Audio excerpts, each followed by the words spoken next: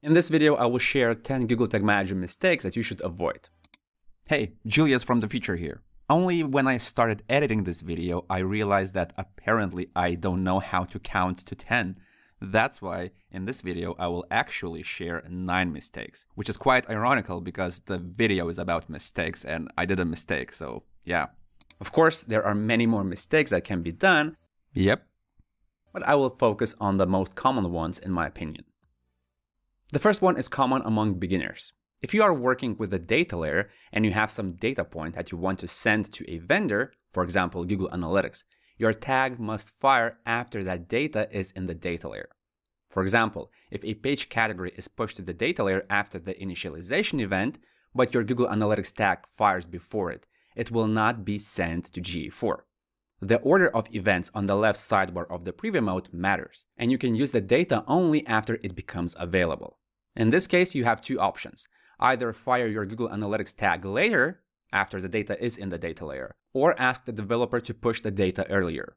If you want to have page category or any other parameter before the initialization event, the data layer push code should be done before GTM container starts to load, and that push must not contain the event key. The next mistake is not thoroughly testing your setup. At minimum, you should use the GTM preview mode to make sure that your tag fired and it used the correct data.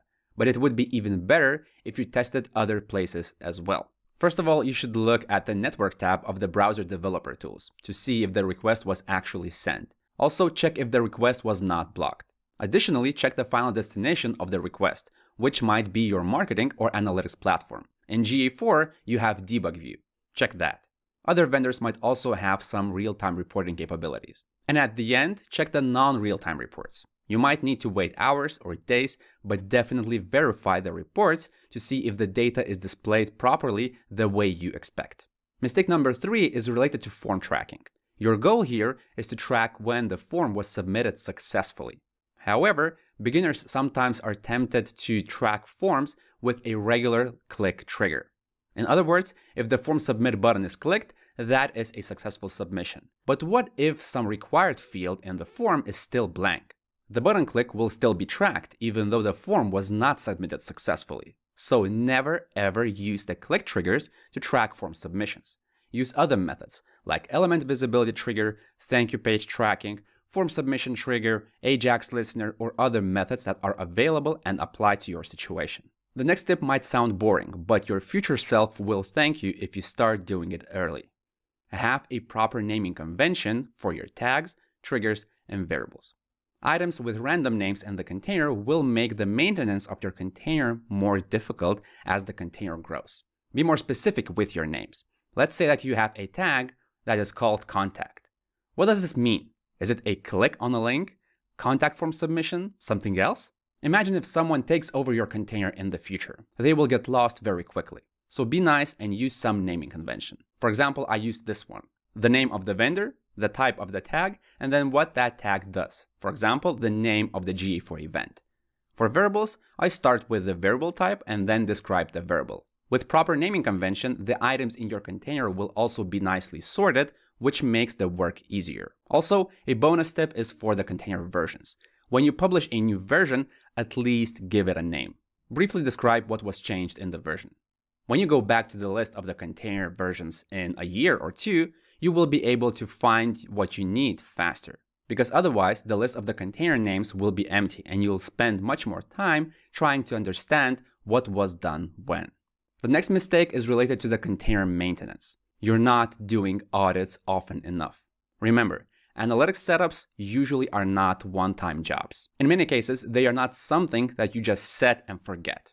You or someone in your company should occasionally review the container and audit it, at least once a year. Otherwise, you will eventually end up with a hot pile of mess. People in companies change. Tools that they use change. I have seen way too many situations where Google Tag Manager containers still have tracking codes of tools that the company stopped using several years ago. Every additional code impacts your page performance, so you have to get rid of everything that is not necessary. Also, it would be good if the company had someone in charge of their GTM container, because if the company allows multiple agencies to work in the same container, eventually it will become a mess.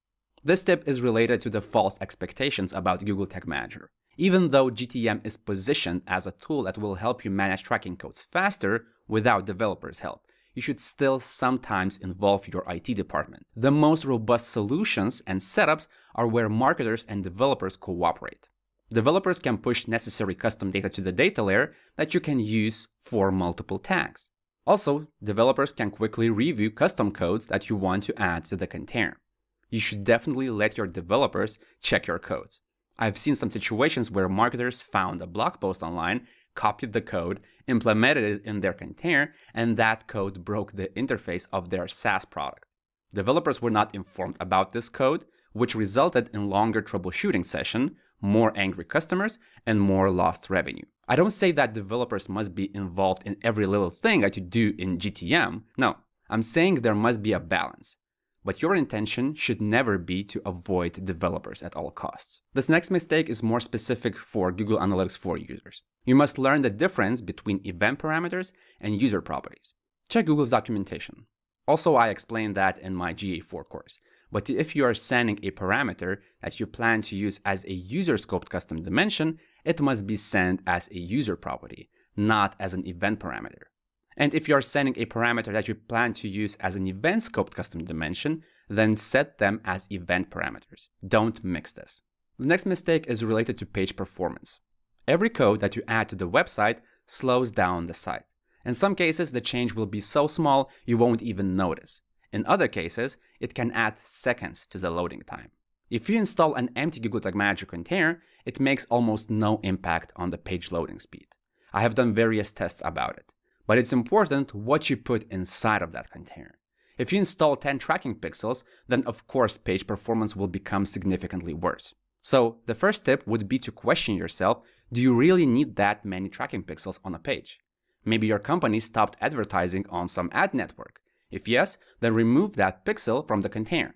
That's one more reason why regular audits is a good practice.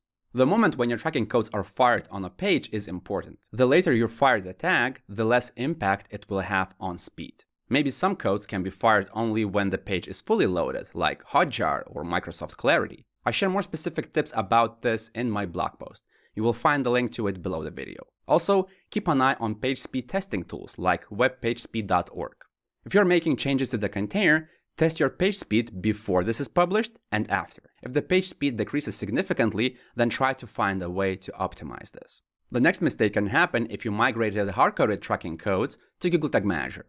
A hard-coded snippet means that the tracking code is implemented directly in the source code of the website. Anyway, if you migrate to Google Tag Manager, which means that you're now managing your tracking codes there, don't forget to remove the hard-coded snippets from the website's code. A developer should do that.